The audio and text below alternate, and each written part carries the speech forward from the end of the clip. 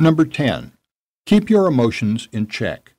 If you're a highly emotional person, you're more prone to stress. It's normal to experience joy and sorrow and other strong feelings on occasion, but if you react too emotionally to routine events, you can deplete your energy. Manage your emotional swings to avoid pitfalls that lead to stress. Accept defeats and disappointments without letting them ruin your whole day. Shake off your irritation at others, and don't take offense if you think you've been insulted or criticized too harshly. Don't get too pumped up only to crash when inevitable problems arise. And don't let coworkers push your buttons and bait you into reacting impulsively.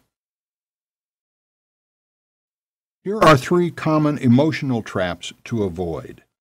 Anger. Even if you have a right to be angry, that doesn't mean you should throw a fit. Your outburst will leave you feeling more stress, not less. In fact, a 5-minute tantrum can produce 2 or 3 hours of lingering stress in your system.